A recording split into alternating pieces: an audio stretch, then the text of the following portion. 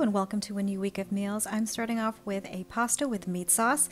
I purchased this large 6-pound tin for $3, and then I've got some clearance ground bison, so I'm going to turn that into a meat sauce. First step is to defrost my bison since I didn't do so ahead of time. So what I'm doing is I'm doing the heat or cook and scrape method on the stovetop. So I'm just going to do that until everything's defrosted, and then I'm going to cook the bison through.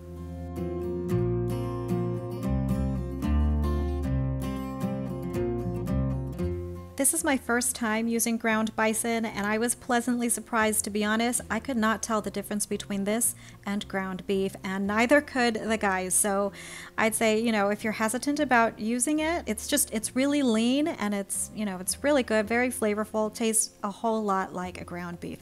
So I'm just going to brown this now. Finish cooking the parts that are not cooked through. I'm trying to break it up as small as possible so I have little bits of the meat running throughout the sauce.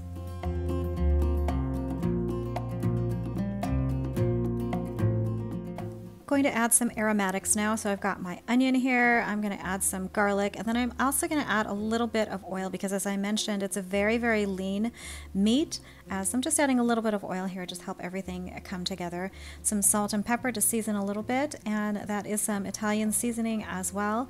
I'm also going to put in, if I haven't already, and I can't really tell, oh, there we go, a very huge helping of minced garlic. I'm going to stir that through until it kind of gets a little bit softened. And then I'll mix everything and add the diced tomatoes.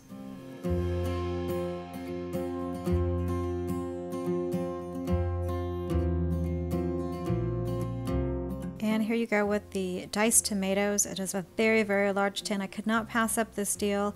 My idea was to use as much of this as possible and freeze the rest. So here we go with, I think I do like about 2 or 3 big ladles. And you can puree some of this ahead of time if you don't like it really chunky. But I thought I'd go ahead and try for a chunky tomato sauce. Not really like a marinara, but like a meat sauce with some tomatoes. So that's what I'm doing here. Going to go in with a bit of the tomato juice here so that it can help coat the pasta once all of this meat sauce is done. So just a little bit, as much as you like. You can add water if you like, maybe chicken broth, or as I mentioned, you can puree some of the tomatoes and make a little bit of a saucier meat sauce, if that makes any sense. And I'm adding my secret ingredient, which isn't so much of a secret, it's ketchup. I'm just adding a little bit of ketchup in lieu of tomato paste, just to give it a little bit of thickness, little body, a little bit of sweetener. That is monk fruit with erythritol. You can use sugar or just completely omit it. I do like my sauces a teensy bit sweet. This is not a sweet sauce. Like if you ever had Filipino spaghetti, which is crazy sweet, it's not like that at all. Just wanted to enhance and bring out the sweetness of the tomatoes. So I'm going to give it a little bit of a taste and do any kind of adjustments I think are necessary, and that's pretty much the sauce done. And lastly, I'm just serving with my 99-cent clearance garlic bread, and that is our dinner for the first night of the week. A little bit of Parmesan cheese, and there's the garlic bread. I didn't make it super toasty, but I went ahead and put it in later because Colin likes it a little crispy on the top. But that is our dinner for the first night of the week.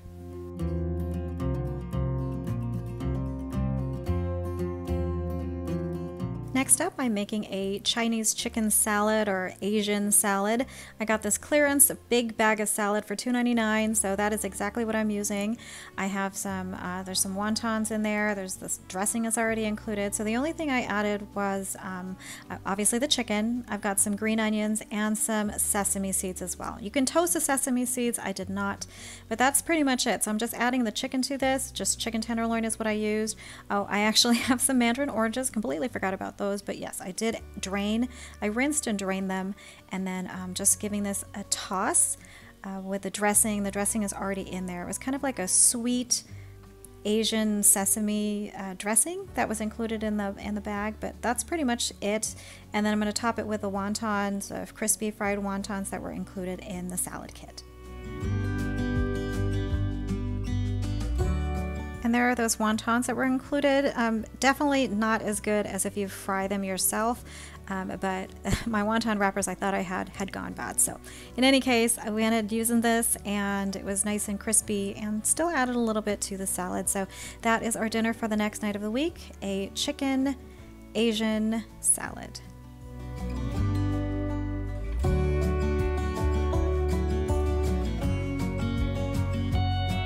For the third meal of the week, I decided I really wanted to make a chili because it was a gray, gloomy day, and even though I had planned something else on the menu, this was definitely on my mind. So I took some of more of the ground bison that I had, and I'm using it again for this particular recipe. I'll link the recipe below. This is the Wendy's copycat chili. Now I did kind of tweak it like I normally do, but for all intents and purposes, I followed the recipe. So again, recipe down below.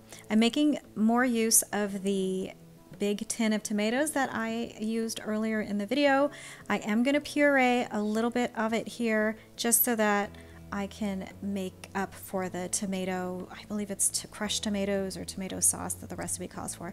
In any case, use what the recipe and follow the recipe to a T if you'd like, but I'm just using what I have on hand because I didn't have any other tomatoes.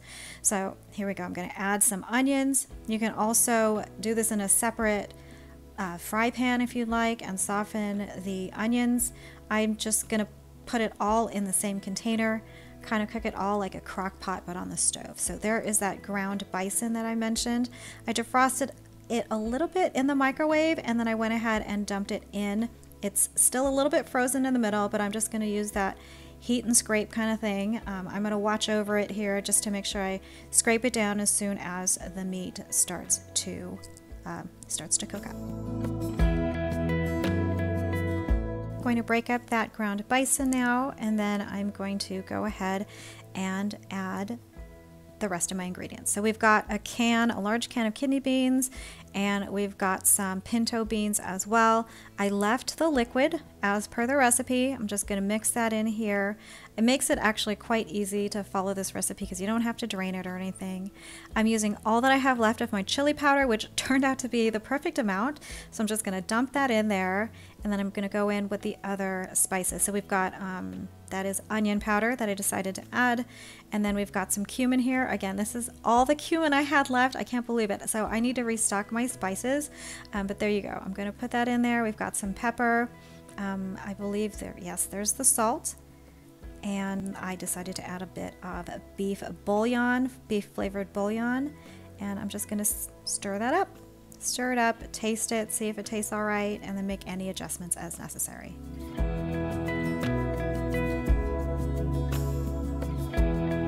And there's that bottle of ketchup again. I like to add it to my sauces.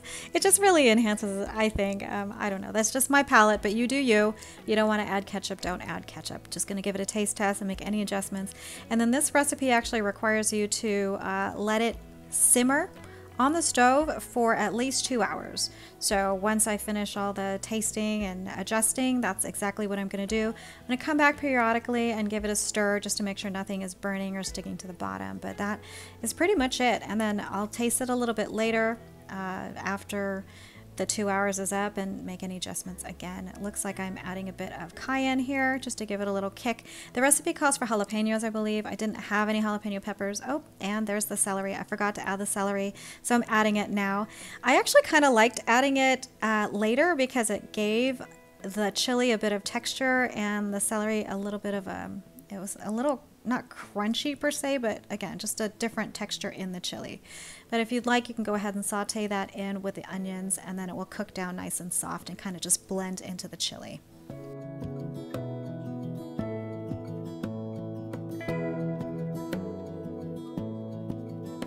To go with the chili, I'm going to make cornbread, of course. So I had this box of Jiffy corn muffin mix. I'm going to prepare it according to the instructions, kinda. So I'm going to dump this here. Instead of doing the milk, I'm going to add 2/3 cup of creamed corn, and then like a 1/6, I would say, of water.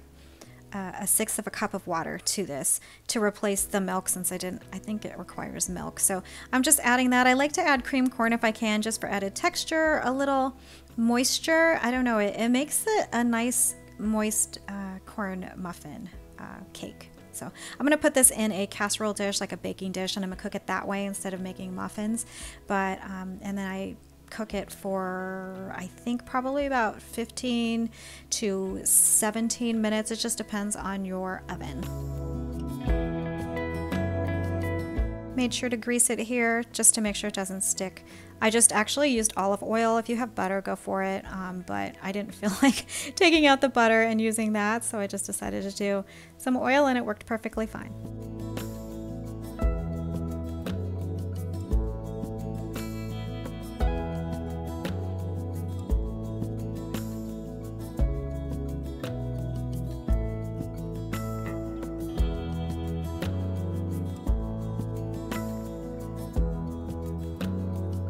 And there's the finished cake that I let cool on the stove. Nice and moist, really tasty. It was really like a lighter cake texture. It wasn't super dense or anything like that, but it has a little bit of that creamy component to it, if you can call it creamy, because of the creamed corn. I don't know. It was just I like that kind of texture to the cornbread.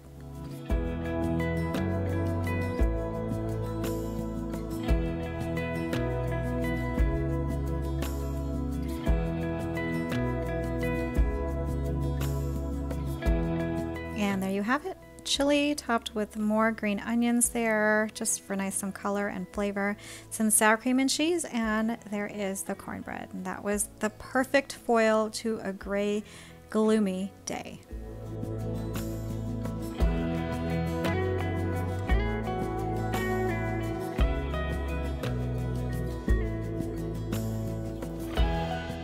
Last meal I'm cooking up for you is this Polska kielbasa that I actually got on sale for 97 cents. I bought 4 of them and stuck them in the freezer. Defrosted this one here. I'm slicing it up. I'm going to cook this on the stove top. I'm going to add some cabbage, kind of braise that. I'm all going to do it in one pot just to make it super easy. I was feeling very, very lazy, super tired, did not really want to cook, but this ended up being so fast and so tasty. So hope you give this one a try. I had half of a cabbage left from a previous recipe, so what I'm doing here is just I'm cutting off all the parts that kind of are a little brown, but the rest of it's perfectly fine, so I'm just going to cut that up in smaller chunks and then set that aside. And I'm also going to cut up an onion as well. So it's going to be the sausage, cabbage, and onion are essentially the main ingredients. Super easy, really inexpensive, and very tasty.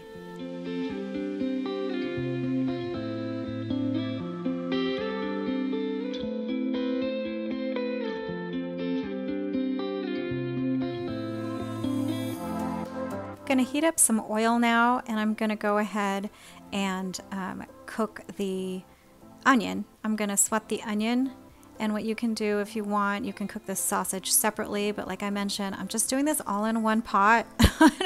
It's all going to go in the same place in my mouth and in my stomach, so I don't really care. And again, this is just home cooking. It's for my family, nothing fancy or anything. So here we go. We're going to get the onions going. I'm going to try to soften them and maybe get a little bit of color on it if possible. If not, no big deal. Adding a little space in the middle so I can add the sausage. This would be great in a deeper fry pan if you want, so you could spread it out a little bit more and get a nice kind of browned seared crust on the sausage. But anyway, I just let mine go a little bit, and it kind of looks burnt, but it tasted perfectly fine. And then I'm just going to stir that around and add the cabbage. And then what I'm going to do, as I mentioned, I'm going to kind of braise the cabbage a little bit. So I'm going to add a little bit of liquid to this. And really, I'm only going to add probably about a 1/4 cup of water with some chicken bouillon. You can use just water itself or some chicken stock, but there you go. I'm mixing the cabbage, the sausage, and the onion. I'm going to add liquid and a little bit of chicken bouillon, as well as some other little things that I will mention in just a little bit. Give it a good stir to make sure that bouillon is mixed through. You could have mixed it into the water, or I could have done that. Mix it into the water to make sure it was nice and dissolved before adding it to this. But again, you know, I'm just being lazy here. I really just didn't want to cook. I just wanted to get it done. So just stirring that up. I'm going to put a lid, get the cabbage going a little bit so it starts to wilt and cook down. Going to give this a stir, and now I'm going to add a little bit of some flavor. A little, jazz it up a little bit. So what I'm going to do is add a little bit of caraway seeds. It's just a nice flavor. I think it goes well with braised cabbage. There are some other braised cabbage recipes that I've seen and made before that have some caraway seed in it. If you like the flavor, go for it. It's the flavor of the little seeds that are in a slice of rye bread. So if you like that, you'll like this. A little bit of apple cider vinegar I do add, and some pepper. And that's pretty much it. Again, give it a taste. If it needs more salt, go for it. I think it's going to vary from sausage to sausage. Some sausages are a lot saltier than others, and you know, or maybe they have different seasonings that they put in. So just give it a little taste and adjust it to the way you like it.